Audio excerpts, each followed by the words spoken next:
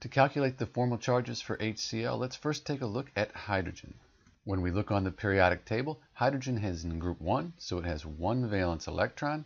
We'll subtract the non-bonding valence electrons, and all the electrons for hydrogen here are involved in chemical bonds with the chlorine, so that's 0. And then we'll subtract the bonding electrons, and these two valence electrons right here are involved in a chemical bond. So we have 2 of those, but we're going to divide that by 2.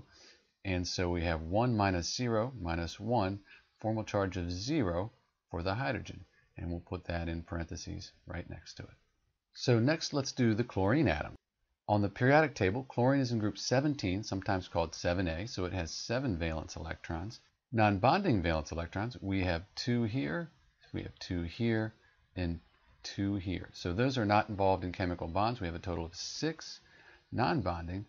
And then bonding, these guys right here, we have 2 of those. So we'll have 2 of those, but we'll divide that by 2. So we have 7 minus 6 minus 1 is 0. So the formal charge for chlorine is also 0.